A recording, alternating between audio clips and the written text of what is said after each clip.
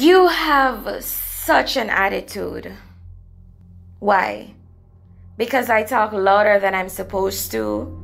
Because certain things I oppose to? I shouldn't speak my mind and my mouth should be closed to? Maybe it's because my people are branded stereotypically. So when people meet me, it's only physically, meaning no chemistry, no searching mentally. They see me on the surface dimensionally, and I could go over 10 times who I am, why I rise, but it becomes so repetitive and almost like a broken trade line. And I want to speak in silence, to use less words and actual semblance. At times I think I might be intimidated in a sense. Words flinging, stones hurling, everyone goes on the fence. And I cover my eyes and I secure my head, trying to scurry away and calculate the evidence. Oh, the nonsense taking precedence. But because of Him, God Almighty, His excellence, I keep my calm and I breathe again. Deep breath, go again.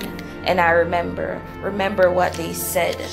But for some reason, I can't live in it. Because if I do, I'll go against my own limit. And I only want to limit inhibitions, like how they limit my ambition. Just a girl with a face, no purpose, no mission. But I sit and I think and I dream and breathe again. If all this wasn't gonna be worth it, why else would my soul be feeding in?